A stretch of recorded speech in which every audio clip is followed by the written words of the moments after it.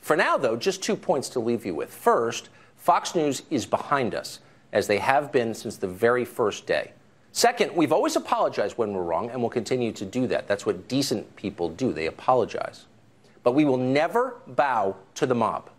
Ever. No matter what. Hey, YouTube. If there's one thing that I constantly warn about, it's the left's ability to rationalize just about anything. They do things that in any other instance would be called racist or fascist or tyrannical, but when they do it, they rationalize it. In their latest bid to silence all dissent and opposition, the Democratic Party organization Media Matters has been purposely taking old Tucker Carlson quotes out of context in order to pull advertisers away and hopefully get them off the air. So that takes me to what's going on right now in the media, chasing after Tucker Carlson and Pirro, the latest provocateurs on the Trump train over at state TV. They should apologize for what they said about every minority group they could target collectively, though Carlson is the main mouth. As we near the 2020 elections, the media wants to make sure that they have as few dissenting voices out there as possible to give Democrats their best chances in the 2020 election. In case you haven't noticed, they're attacking left-wing and Democrat Party opposition on all fronts. At our universities, groups like Antifa and By Any Means Necessary are using violence to shut down speakers like Ben Shapiro that oppose left-wing ideology and are masters at refuting their dogma. They have nobody that can take on Ben Shapiro, so they just use violence to shut him down, and then they get backed up by the media. I'm arguing that Trump was wrong to create a moral equivalency between bigots and those who oppose them, making them equal wrongs.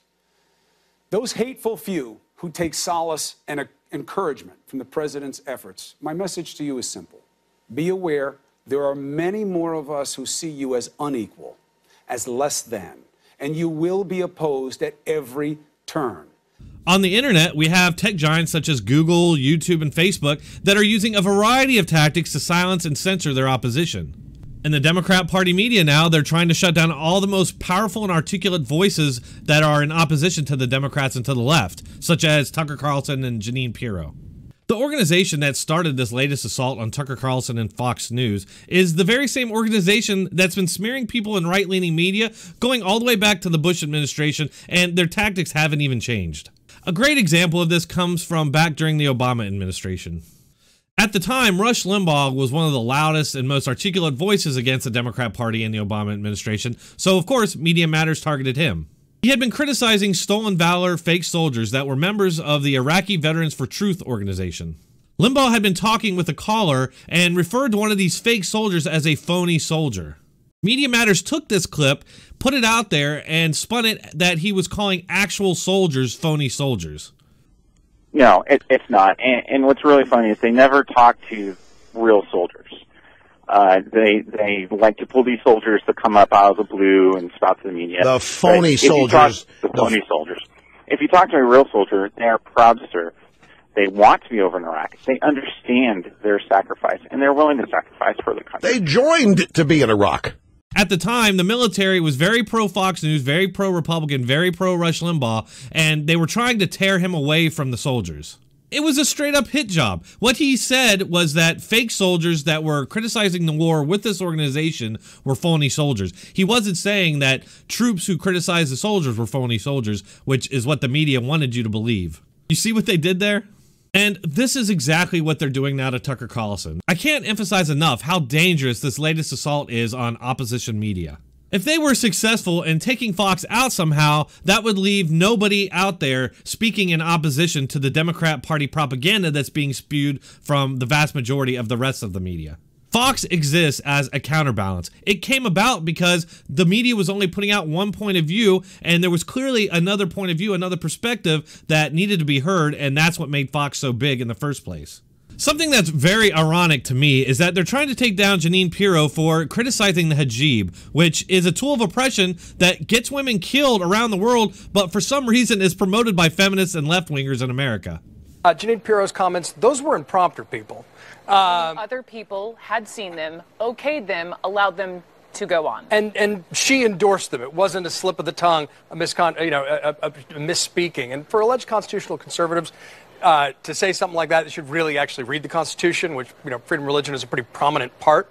I find it more than a little annoying that a leftist on CNN would begin lecturing about religious freedom in the United States after we just got done with multiple years of CNN and other networks persecuting Christian bakers for not wanting to participate in gay weddings, which, by the way, the Supreme Court ruled in favor of the Christian bakers. What we appear to have here are leftists in the media defending an Islamicist tool of subjugation and oppression of women.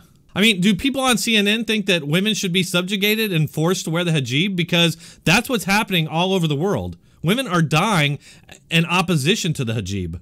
Think about this for a second. CNN is raking this woman over the coals because she's standing up against a tool of oppression that would be used against her if people like Omar had their way.